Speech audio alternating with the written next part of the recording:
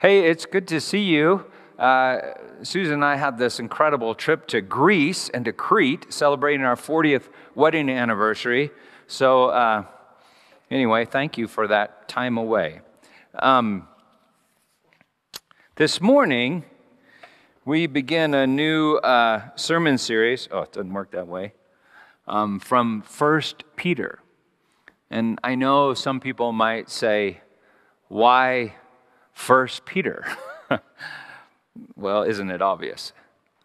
The title really, here I'm going to set the easier yours, John. The title says it all, 1 Peter, 1 Peter. I don't know, that just kind of has a ring to it, don't you think? So that's number one. Number two, in recent years, we've heard from Matthew, Mark, Luke, and John, Paul, Moses, David, Solomon, even Esther and the prophets, but really not from Peter.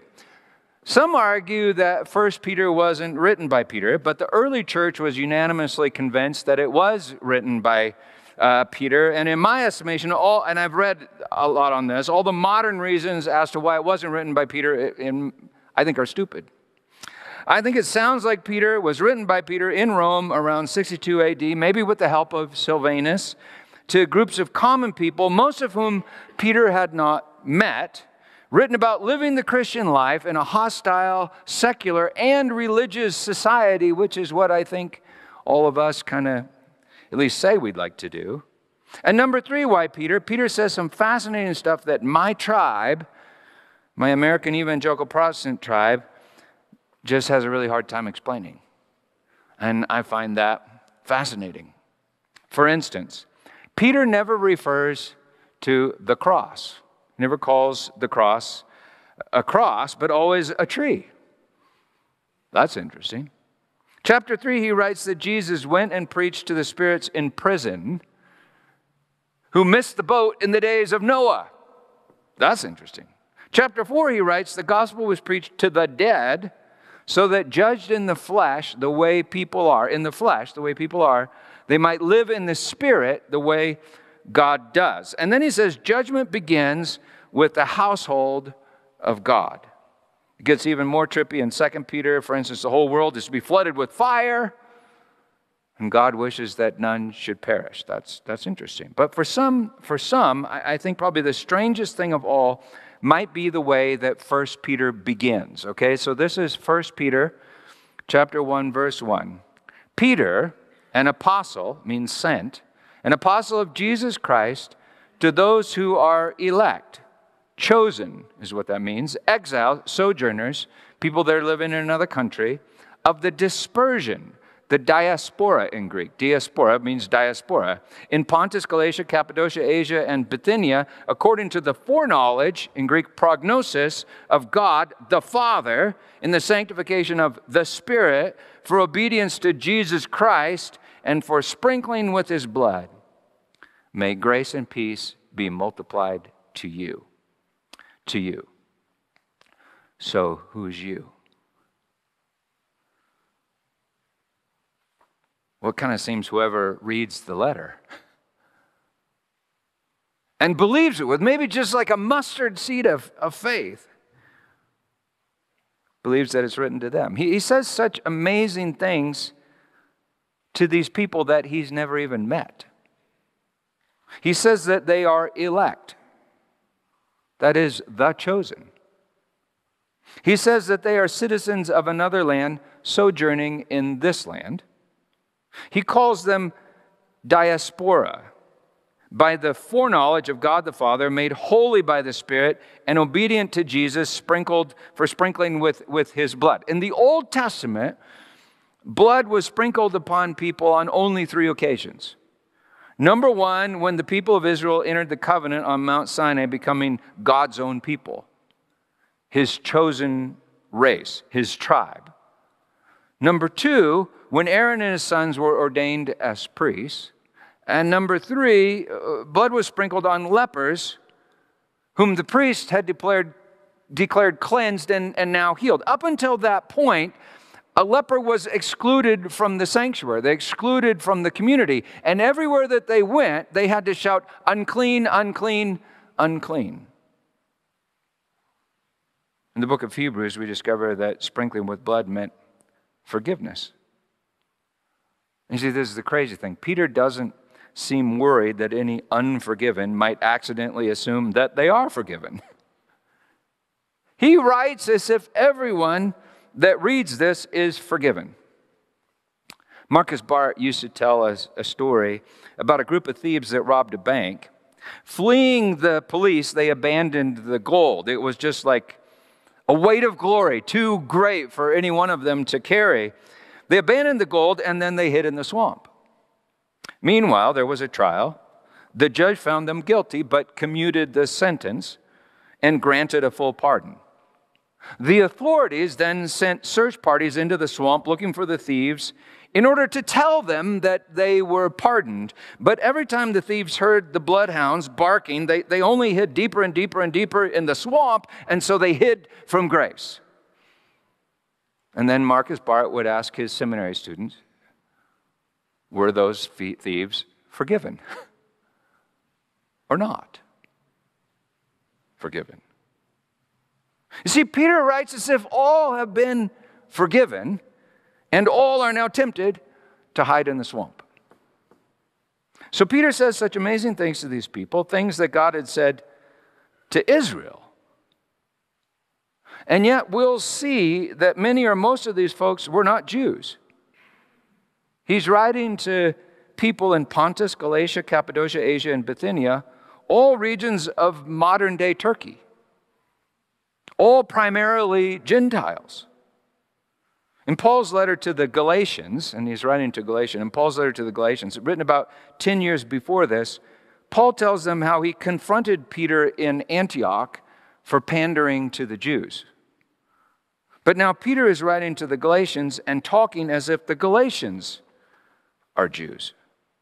1 Peter 2:9, you are a chosen race, a royal priesthood, God's own people, that you might declare the excellencies of him who called you out of darkness into his marvelous light. I'm clean, I'm clean, I'm clean. In the greeting, he refers to them as the diaspora. In Jesus' day, even as today, the term was used to refer to the Jews, or the 12 tribes of Israel, which is different than the Jews, by the way. But the Jews dispersed throughout the nations as a punishment, but with a promise to come home. Deuteronomy 28, just before Moses dies, God informs the Israelites that if they break the covenant, they will be cursed and dispersed throughout all the nations of the world, and that their dead bodies, quote, will become food for the birds of the air and the beasts of the earth. And then in Deuteronomy 30, verse 1, God says, when all these things come upon you, so there's no if for God, when all these things come upon you, the blessing and the curse, which I have set before you, and you call them to mind among all the nations where the Lord your God has driven you, and return to the Lord your God, verse 3, then the Lord your God will gather you again from all the people where the Lord your God has scattered you, and bring you into this land, and circumcise your heart, so that you will love the Lord your God with all your heart and with all your soul, that you may live. It is such an outrageous and incredible promise that hardly anyone believes it, particularly the Jews. In fact, many of them think that they have to make this happen with guns and tanks in the Middle East. Tragically, there are other tribes that violently disagree with that proposition. I wrote this message on Thursday and Friday, and then woke up, turned on the news on Saturday morning, and I thought, oh crap.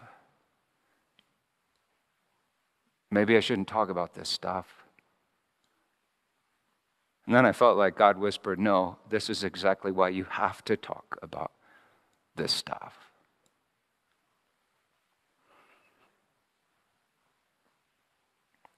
Deuteronomy 30, verse 3, then the Lord your God will gather you again from all the people where the Lord your God has scattered you, and bring you into this land and circumcise your heart so that you will love the Lord your God with all your heart and with all your soul, that you may live. Such an outrageous, incredible promise that hardly anyone believes it, particularly the Jews. Many of them think that they have to make sure this promise happens with guns and tanks, but they cannot circumcise their own hearts. And they cannot raise the dead to whom the promise was made. And then here in 1 Peter 1:2, Peter talks as if the promise was not only made to them, but also to Gentiles. He talks as if they are members, the Gentiles, as if the members are Gentiles of his own tribe. He talks as if one day everyone that's anyone is destined to walk through the 12 gates, like the 12 tribes and the 12 disciples of the New Jerusalem, which is coming down.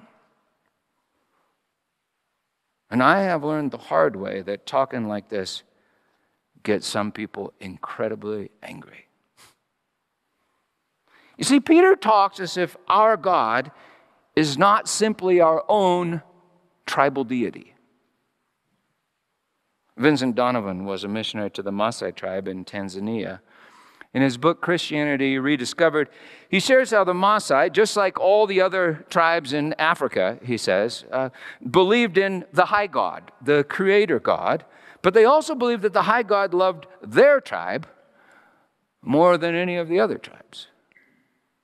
One day, Father Donovan told them of Abraham and how Abraham was called by the high God to leave his land, his people, his tribe, so that the high God could teach him and his children about himself.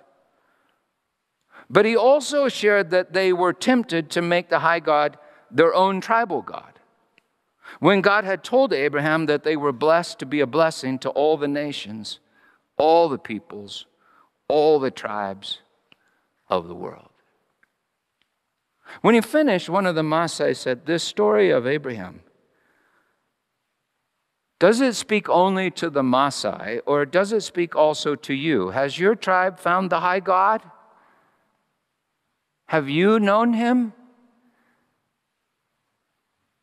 Father Donovan started to give a glib answer when he thought of Joan of Arc and how the French viewed God. And then he said he thought about Americans and how Americans view God and always seemed to think that God was on their side in any war. And then he thought of how a Nazi once told them that they could always count on Catholic school children to pray for the Fuhrer. He was silent a long time. And then he said, "No, we have not found the high God. My tribe has not known him. For us too, he is the unknown God, but we are searching for him. I've come a long, long distance to invite you to search for him with us. Let us search for him together. Maybe together we will find him." One day a Maasai elder said this to him: "This high God of whom you speak, he could not possibly love Christians more than pagans, could he? Or he would be more of a tribal God than ours." Recently, a friend from here at the sanctuary told me that her longtime prayer partner from high school refused to pray with her anymore because she had voted for the wrong candidate in the last election. I mean, I cannot remember a time when Christendom in America was more tribal. When we make the high God into a tribal God, we make God incredibly small. And we make everyone in our tribe look just the same. We judge each other according to our tribal markers. Things like political affiliation, language, dietary practices, clothing, tattoos, circumcision. Circumcision, which is a fascinating tribal marker because it's not one that you just normally see, right? Unless you go to the gym. And it's one that refers to the heart. And no one can circumcise their own heart. Well, it's not surprising to me that in American Christianity, there's been this real fascination with reclaiming our Jewish tribal roots. And it's not surprising to me that the New Testament so earnestly warns against the temptations of such an endeavor, the temptation of what Luke and Rabbi Paul call the circumcision party. Sounds like a great party, huh? You want to go to a circumcision party? Woo-hoo. And it's not surprising to me that upon close examination, the content of 1 Peter seems so strange to us, modern American, rather tribal believers. So how is it that Peter the Jew, the leader of the 12 disciples, like the 12 tribes and the 12 gates, could talk as if Gentiles that he didn't even know belonged to his own tribe? As if his tribe were everyone's tribe. So I don't think we can understand 1 Peter until we understand what it was that happened to Peter in Acts chapter 10. Okay, this is also kind of our last sermon from the book of Acts. Acts chapter 10, verse 1. At Caesarea, there was a man named Cornelius, a centurion of what was known as the Italian cohort. A cohort was 600 Roman soldiers, and a centurion was commander of 100 of those soldiers. They were on the metric system, centurion, so 100 soldiers. Hopefully remember that it was a centurion and some of his men who had nailed Peter's best friend to a tree in a garden, and who still occupied his nation, his tribe, through brutality, shame, and fear. At Caesarea, there was a man named Cornelius, a centurion of what was known as the Italian cohort, a devout man who feared God with all his household, gave alms generously to the people, and prayed continually to God. About the 9th hour of the day, about 3 o'clock, he saw clearly in a vision an angel of God come in and say to him, Cornelius. And he stared at him in terror and said, What is it, Lord? And he said to him, Your prayers and your alms have ascended as a memorial before God, and now send men to Joppa and bring one Simon, who is called Peter. He is lodging with one Simon, a tanner, whose house is by the sea. When the angel who spoke to him had departed, he called 2 of his servants and a devout soldier from among those who attended him, and having related everything to them, he sent them to Joppa. The next day, as they were on their journey and approaching the city, Peter went up on the housetop about the 6th hour, about noon, to pray. And he became hungry and wanted something to eat. But while they were preparing it, he fell into a trance and saw the heavens opened and something like a great sheet descended, being let down by its 4 corners upon the earth. In it were all kinds of animals and reptiles and birds of the air. And there came a voice to him, Rise, Peter, kill and eat. But Peter said, No way, by no means, Lord. Does your prayer life ever sound like this? Anyway, he said, By no means, Lord, for I have never eaten anything that is common or unclean. And the voice came to him again a second time. What God has made clean, katharizo, it's where we get our word catharsis. What God has cleansed, do not, imperative tense, do not call common. You must not call common, koinao, to make common, to defile. A voice from heaven, what God has cleansed, Peter, you must not call common. Now, the idea of cleansing common is not totally unfamiliar to us COVID-conscious American believers, right? But how it relates to food and Gentiles is a little unusual for us, and yet not entirely. Eating food is a rather intimate and bizarre activity when you think about it. We ingest a life. That's what all food is. It's a life that we kill and ingest and make a part of our own flesh. And a smelly brown blob that comes out the other end of our flesh. And it all looks pretty much the same, common and unclean. Jesus said it's not what goes into the mouth that defiles, koinao, makes common a person, Matthew 15:11. But what comes out of a person is what defiles, makes common a person, Mark 7:20. In both Mark and Matthew, I think Jesus was talking about poop. And talking poop. And just being generally all around poopy, like everyone else. So you see, we can commune with another life the way we commune with fried chicken and make that life part of our own flesh and a piece of poop. Or we can commune with another life the way a groom communes with a bride, makes her part of his own life and maybe even another life called a baby. Now, if that observation bothers you, I'm sorry, but it just might be significant. Well, I was just saying that eating is a rather intimate activity, and relating to other people can be a rather intimate activity. When God called Abraham to leave his tribe, and likewise called his children, the children of Israel, to separate from the other tribes of the world, in Leviticus 20:24, through Moses, he said this to them: I am the Lord your God, who has separated you from the peoples. You shall therefore separate the clean beast from the unclean, and the unclean bird from the clean. You shall not make yourselves detestable by beast or by bird or by anything with which the ground crawls, which I have set apart for you to hold unclean. You shall be holy to me, for I, the Lord, am holy, and have separated you from the peoples that you should be mine. Now that seems rather bizarre in light of some of the things that Jesus has said, but God gave the Israelites all these dietary laws, and even circumcision as some sort of tribal marker. So the Israelites knew that they were not to be like all the tribes, all the other tribes that surrounded them.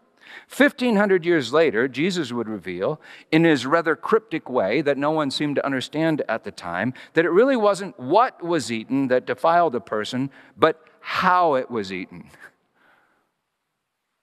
with or without regard to the Creator, like Paul wrote. Everything created by God is good, and nothing is to be rejected if it's received with thanksgiving. So lobster and bacon's on the menu, but only if you say thank you. Nonetheless, in the Old Covenant, the idea was that only those that were ritually clean and morally clean could approach God to commune with him, to dine with him in his sanctuary. The temple was like a giant cafeteria, and the cool kids sat in the middle. There were a variety of ways that one could become unclean, and all sorts of prescribed rituals to make a person ritual clean, but only God could make a soul clean. At the temple, there was a dividing wall and a sign written in Greek, which archaeologists have actually unearthed. They've actually unearthed two of these. This is one of these in the museum in Turkey. It says, "No stranger," that's Gentile, "is to enter. Whoever is caught will be himself responsible for his ensuing death." And they meant it. You remember from a few weeks ago, that's why they tried to kill Paul. They accused him of bringing a Gentile past this sign and the dividing wall of hostility. Pay attention, and you'll see that this is also why they actually killed Jesus, crucified Jesus. He appeared to be breaking down that dividing wall of hostility. It seemed that the King of the Jews was betraying the tribal deity, the small one, through whom they tried to make everyone just the same. Now, hopefully this all raises some questions. Questions like, why would Yahweh, El Elyon, Lord God Almighty, the high God, make himself like a tribal God with tribal markers, like no lobster, no bacon? I think it's kind of like the question, why would the Lord God Almighty, the high God, make himself a particular man with a particular face and a weak body that other particular men could break, make bleed, and nail to a tree? Those are important questions. We'll get back to those in just a minute. But the voice from heaven says, what God has cleansed, I suppose that you could never know what it is to be cleansed unless you knew what it was to be unclean and common. The voice says, what God has cleansed, you must not call common. That word common is just a fascinating word in Greek and English. In Greek, it's koinos, which can be translated as common or profane, as in defiled. So just the word implies that every common thing is an unclean thing. As if the whole world, every common thing, has somehow been defiled. Koinos is the root of koinonia, which translates as fellowship or communion. In English, the word common is also the root of communion and community and communism and commoner. Common means shared, same, or normal. And so this gets really confusing because we all want to be common and uncommon. We all want to be normal and abnormal, right? We all want to be the same and unique. And of course, there are different forms of communion. But just think about it. We all want to be the same in order to fit in. Why? Because we're all terrified of being alone. But we each want to be different for fear that we're just like everyone else, and therefore not even ourselves, which we don't really know what that is, not even ourselves, which therefore means that we really have nothing to share with others. It's ironic, but in an effort to make ourselves unique, we make ourselves just the same. In high school, everyone wanted to be unique, but we would only be unique together. And so the jocks wore leather jackets, formed a tribe and ate lunch together. The stoners grew their hair, smelled like pot, and ate together. The Christians displayed their Bible covers, acted joyful, and ate together. It's what fashion's all about. I mean, this is really hilarious once you see it, but you just pay attention to commercials and see how many commercials are selling individuality by getting you to purchase a product that makes you just like everyone else. Separate yourself from the crowd by joining our crowd and becoming just like us. When Adam and Eve bit the fruit, gained knowledge, and began to judge themselves, they covered up their individuality, invented fashion, and began to really struggle with communion. And then their children formed tribes, fashioned tribal gods in their own image, and went to war with each other. And in that way, they were all just the same. It's the way of the flesh. It's common. We judge others out to judge ourselves into outer darkness. In an effort to make ourselves unique, we make ourselves just the same. And in an effort to make ourselves just the same, we don't know who we are or anyone else is, and so can never know love. That is real communion. So maybe the problem is with our effort and the assumption that we can make ourselves in the image of God. We got no idea who God is. Father, Son, and Holy Spirit. Now, if this doesn't make sense to your head, perhaps it makes sense to your heart. In second grade, there was a girl in my school that was abnormal, uncommon, and different. Her name was Sharon. The most formative hour of school was lunch. Because the adults just put all of us second graders in one room and we had to figure out where to sit. And our hearts knew. Who you ate lunch with, who you communed with, mattered. We each wanted to be special, but we were terrified of eating alone, and so we formed tribes. Judging others out and judging ourselves in to be one of the in. But at 12 o'clock, all the tribes seemed to be united. For at 12 o'clock, we all lifted our feet off the floor and yelled, "Cootie hour!" and just started laughing. The theory was that cooties could travel across the floor at 12 o'clock and infect us. And that all the cooties came from Sharon, whom I always remember eating alone, even if there were other girls around her. Sharon knew that this was what was happening, because none of the boys would touch her. She was unclean.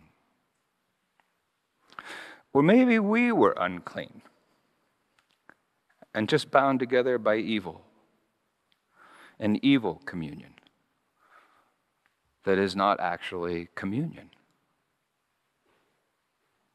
And here's the really, really strange thing. Sharon was easily the prettiest girl in second grade. That's how she was different. That's how she was uncommon. That's how she was abnormal. She was genuinely beautiful and feminine, and we devoured her. I don't remember Sharon ever smiling, which isn't beautiful. So, with our judgment, you see, we were shaping her in our image. In high school, Sharon was Susan's locker mate and friend, and still gorgeous. But I don't remember her smiling.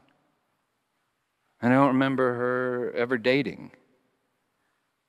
I was still a little intimidated by her because she's still gorgeous, and I was a little ashamed of that I had been a part of all of that in second grade. And I always wanted to tell her, Sharon, I hope you know by now that all the boys in second grade, well, they said you had cooties because you were the prettiest girl.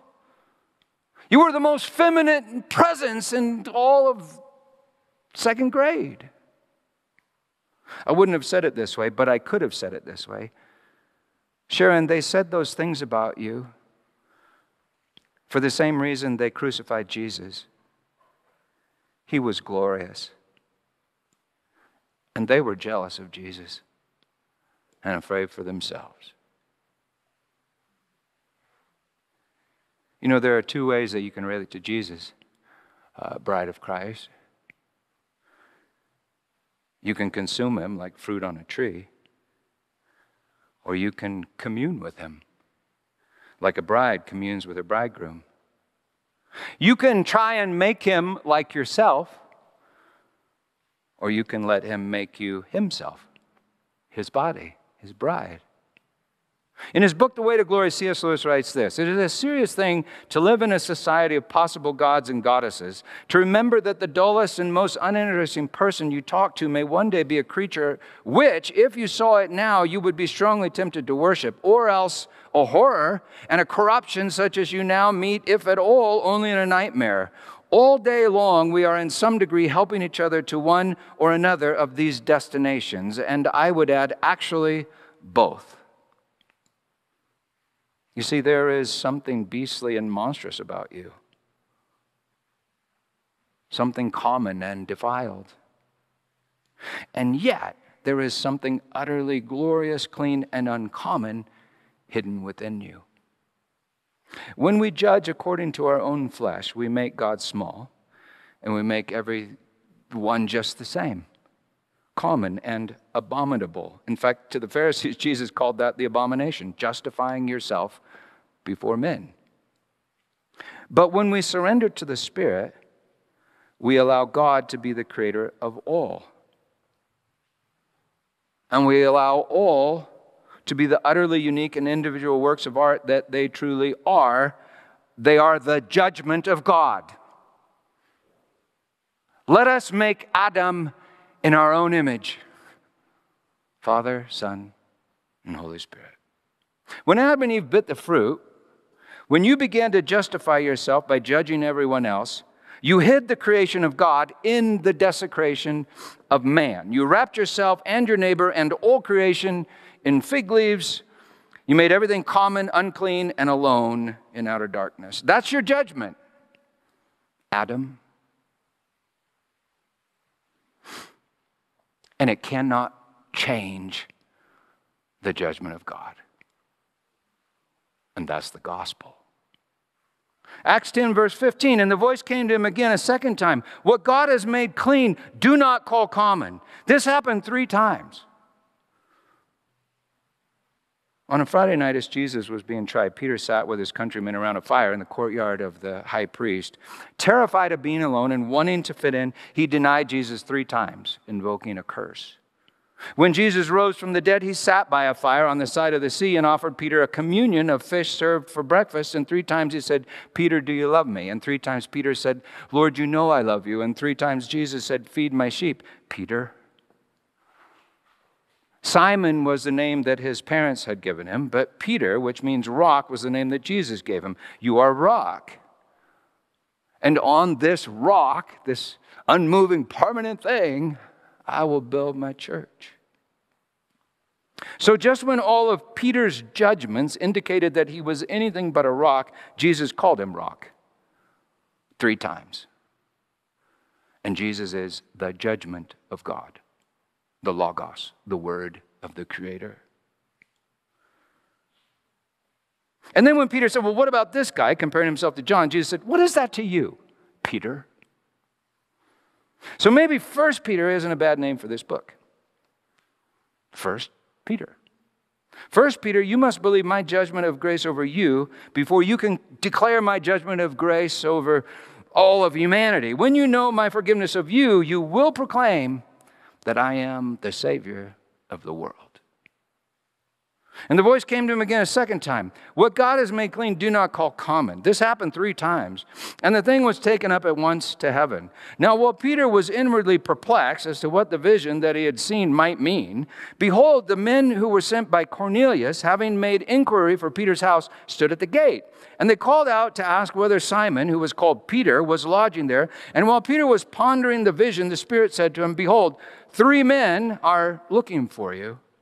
Rise and go down and accompany them without hesitation, for I have sent them. Apostello, these men are apostles sent to the apostle. And Peter went down to the men and said, I am the one you're looking for. What's the reason of your coming? And they said, Cornelius, a centurion, an upright and God-fearing man. 2 ideas that just did not go together in Peter's brain. A centurion, an upright and God-fearing man who is well spoken of by the whole Jewish nation. They're selling this to Peter because they realize this is going to be a hard thing for Peter to buy. Was directed by a holy angel to send for you to come to his house and to hear what you have to say.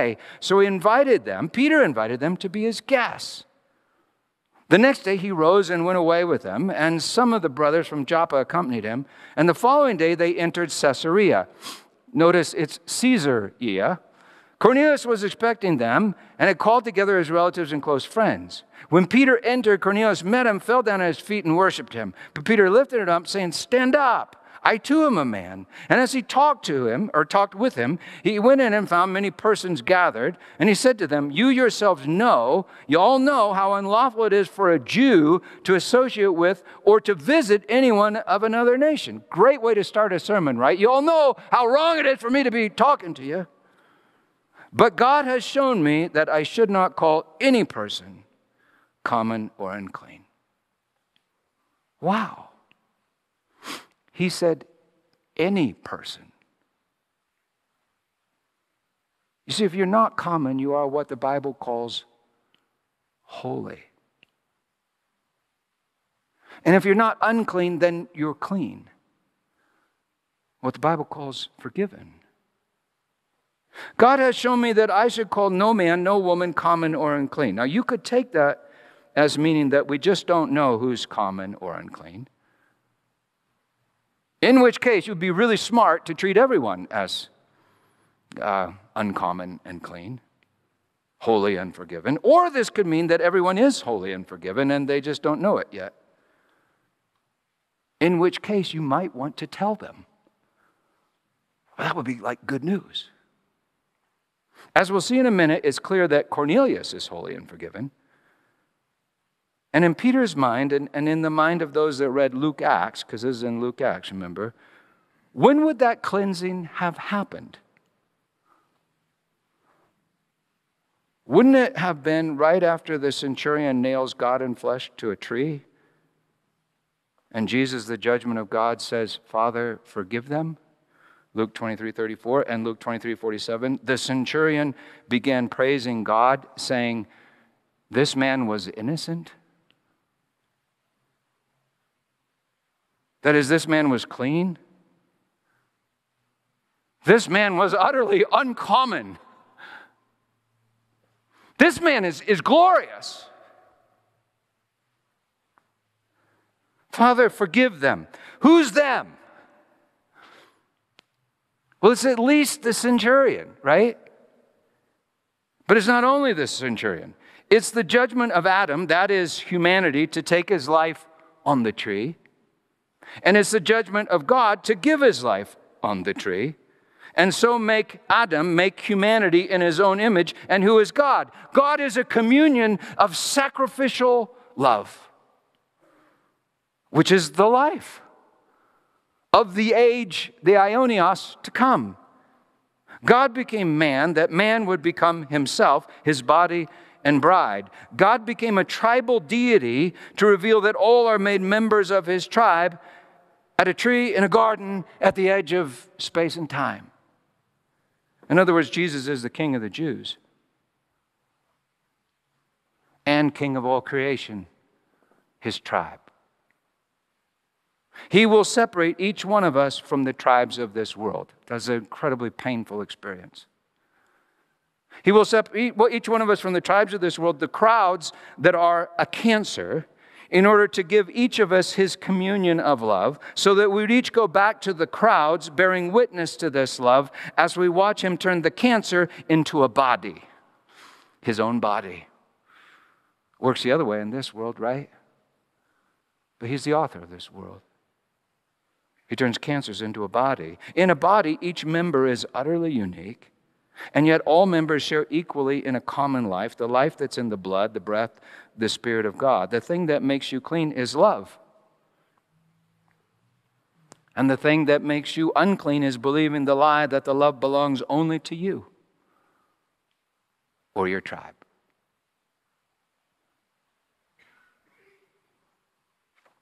God is love. And all real love is God. 10:28, God has shown me that I should not call any person common or unclean. So when I was sent for, I came without objection. I asked them, why did you send for me? Cornelius then tells Peter everything that's happened and begs Peter to say whatever the Lord tells him to say. Verse 34, so Peter opened his mouth and said, truly, I understand that God shows no partiality. That's hard for Calvinists to hear. God shows no partiality, but in every nation, anyone who fears him and does what is right is acceptable to him. As for the word that he sent to Israel, preaching good news of peace through Jesus Christ, he is Lord of all, not some, he says all. You yourselves know what happened throughout all Judea, beginning from Galilee after the baptism that John proclaimed, how God anointed Jesus of Nazareth with the Holy Spirit and with power. He went about doing good and healing all who were oppressed by the devil. All, not some. And you see, maybe that's true. I mean, maybe it actually happened. Maybe the devil has already lost. It is finished. For God was with him. And we are witnesses of all that he did, both in the country of the Jews and in Jerusalem. They put him to death by hanging him on a tree. But God raised him on the third day and made him to appear not to all the people, but to us, who had been chosen as witnesses. Chosen as witnesses to what, Peter? The idea that you and your friends were chosen for unspeakable blessing, while the ones you speak to or others were maybe chosen for endless torment?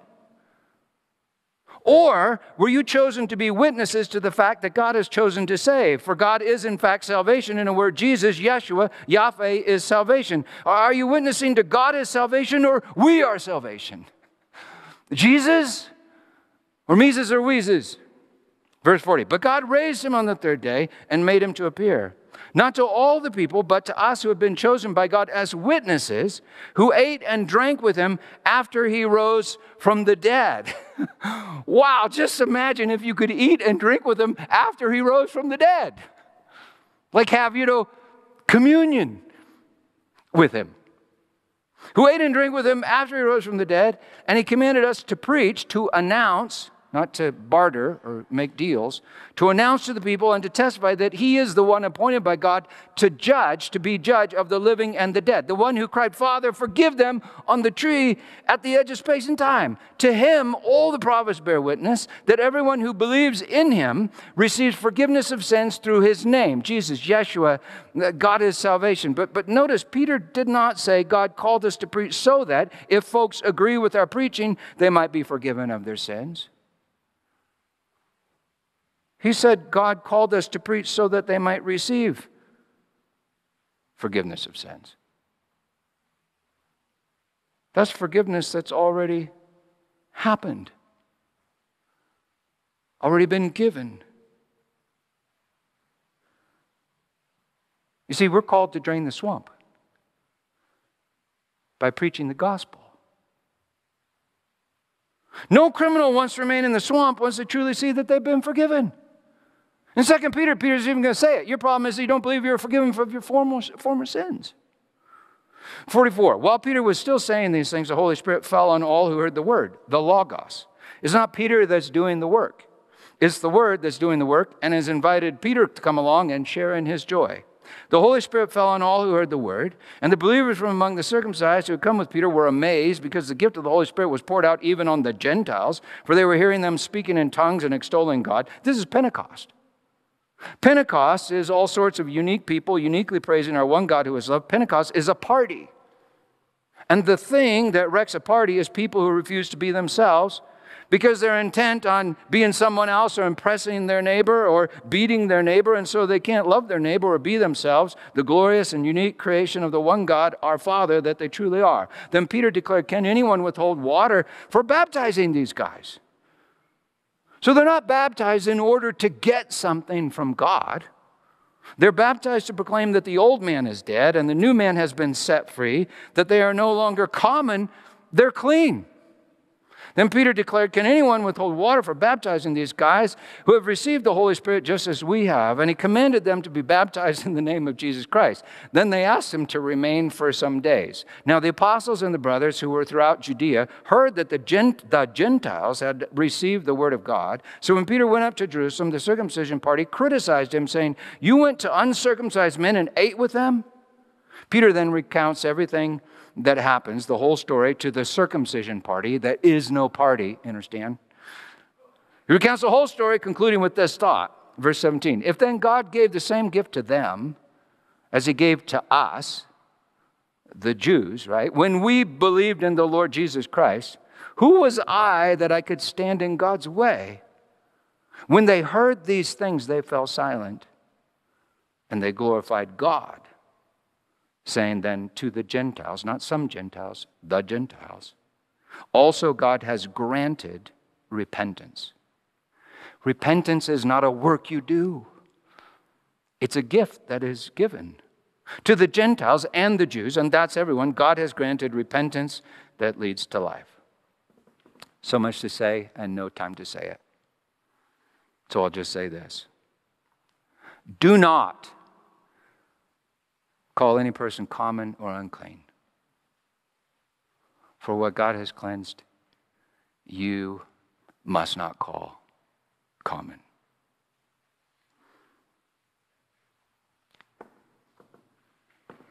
You are not common.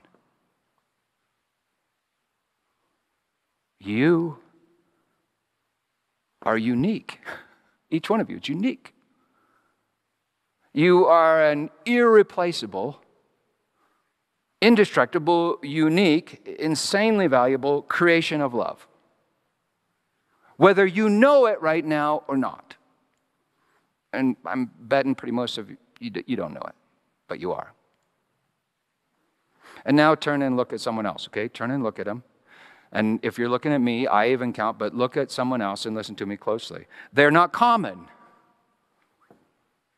They are a unique and irreplaceable creation of love, whether you or they know it right now or not. But when you both know it, everything dead will begin to live. For on the night that he was betrayed by every kid in the lunchroom, he took bread and he broke it, saying, "This is my body given to you." That's a different response, huh? Do this in remembrance of me. And in the same way, he took the cup, saying, "This is the covenant in my blood. Drink of it, all of you." Peter, Judas, James, John. Do it in remembrance of me. According to Gallup, there are three things that Americans most want to hear. Number 1, I love you. Number 2, I forgive you. Number 3, it's time for dinner. And that means this is good news. The King of the Jews is the King of creation. And it's time for dinner. Amen. And so, Lord God, we thank you that there's joy in the house of the Lord. It's always daytime in the house of the Lord. And the gates of the city are always open by day.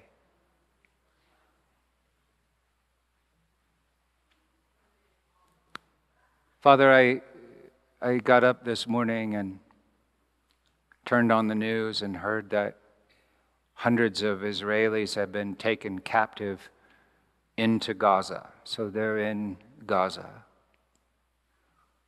And I just got a pit in my stomach thinking of how they would look into those faces filled with rage and wonder if they were going to be tortured, if they're going to die, why they hated them so. And then, Lord God, I thought of Gaza.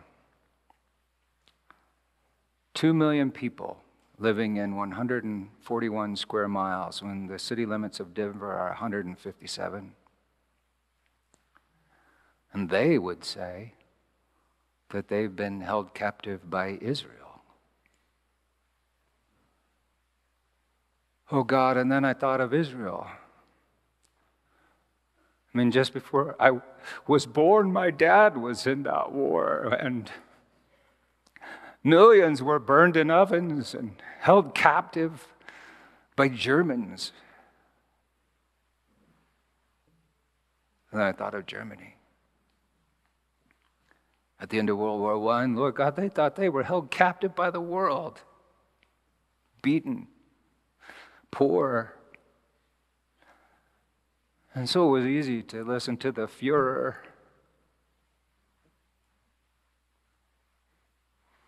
And then, Lord God, I think of this world, and Rabbi Paul says that we're all being held captive to the principalities and powers, the world rulers of this present darkness, the tribal deities.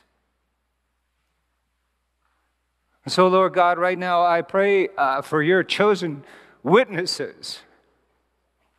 Because it's easy for me to talk about this stuff in Denver, Colorado, on a nice, beautiful day.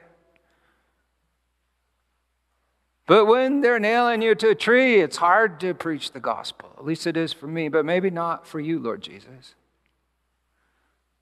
So I pray that you would speak through your witnesses in Gaza. Lord, I know there's people that call themselves Christians there. There's also people that call themselves something else, but they love you. I pray for your witnesses in Israel, Lord, your chosen witnesses.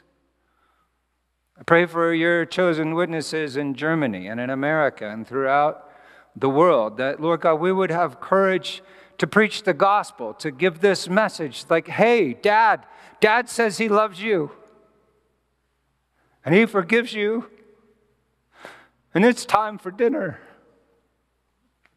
right now. God, I pray that you give them courage to preach. And in Jesus' name, we speak against the principalities and powers and the world rulers of the present darkness, and we proclaim, you've lost. And we know you've lost.